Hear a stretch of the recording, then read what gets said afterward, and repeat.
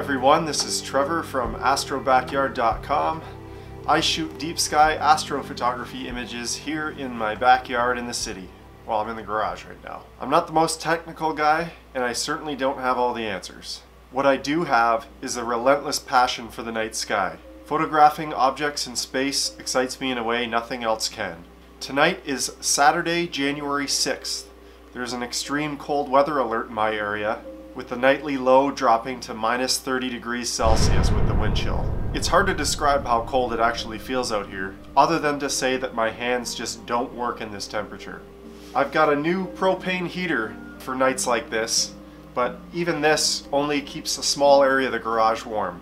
It is nice, and it's a real nice kind of heat too. It kind of feels like a campfire.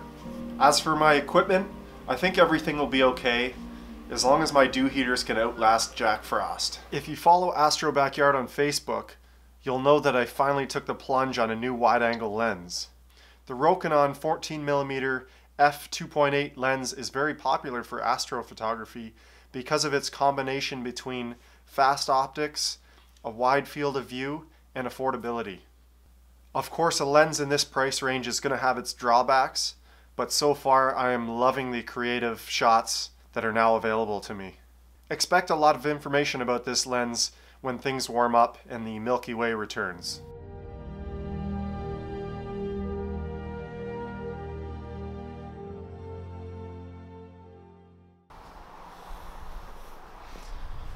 Alright, let's pick up where we left off. It's been cloudy for a week straight, but the frost has come back. We're back down to minus 20 tonight, and let's set up all over again.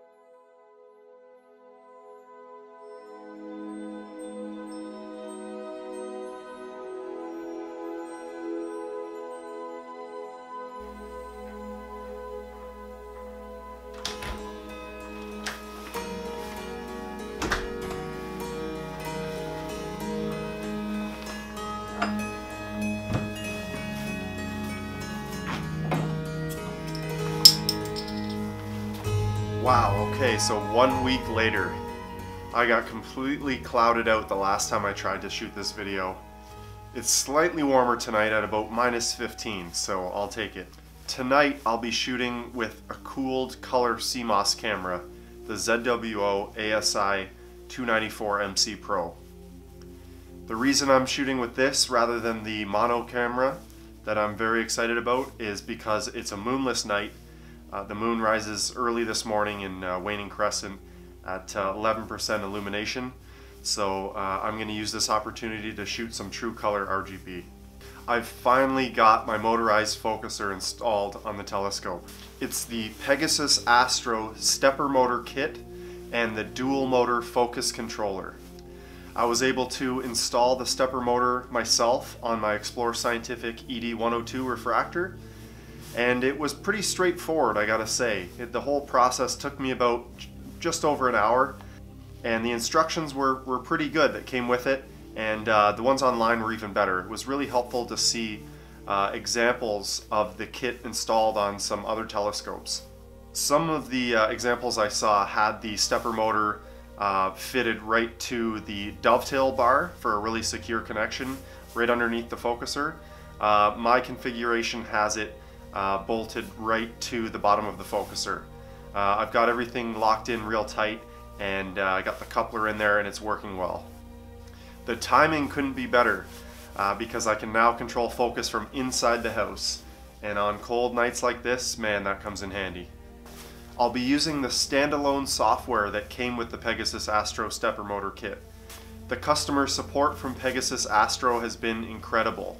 I've been dealing with them directly, and they've been really quick to answer any questions I've had. The filter I'm using is the Baader Neodymium Moon and Sky Glow filter. So that's a 2-inch threaded filter that I use for these CCD style cameras when I'm shooting true color broadband RGB from my light polluted backyard. I needed to choose a winter deep sky target that would be rewarding with a short amount of exposure time. Alright, I'm shooting Orion again.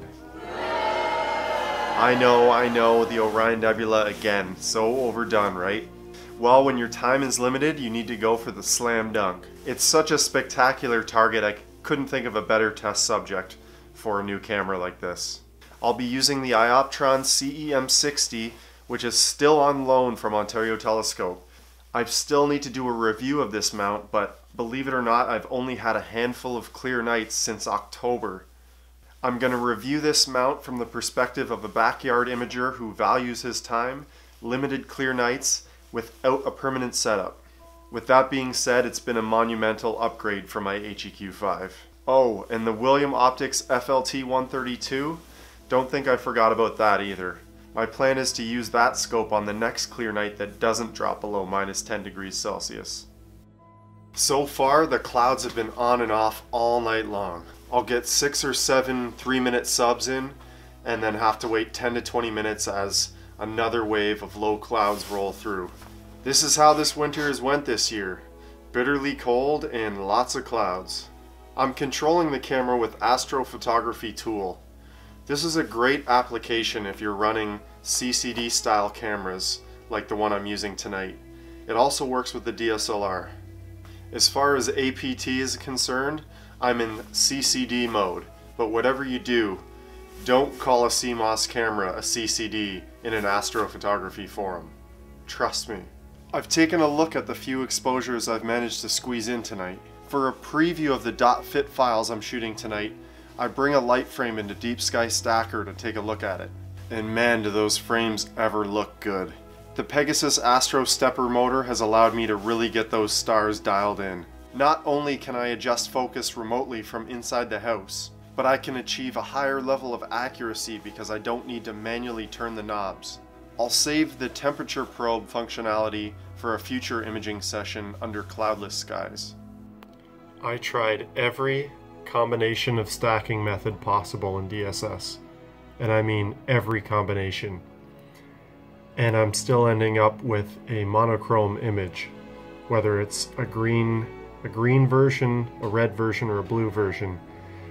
All one color. There's no actual true color in my image, and I'm thinking now the problem is because this sensor on the 294 MC Pro has a very unique Bayer pattern, and from what I've read, I'm going to need to bin these images 2 by 2, which is why I was able to get true color in my Cone Nebula image, because I binned those. But my Orion images I did not bin. I left them full resolution, which created the issues I'm having when stacking. So with that being said, my final Orion image is going to be in black and white, monochrome. So I hope you enjoy the image regardless, and lesson learned. If anyone else is using the ASI 294 MC Pro, I'd love to know your thoughts on this subject.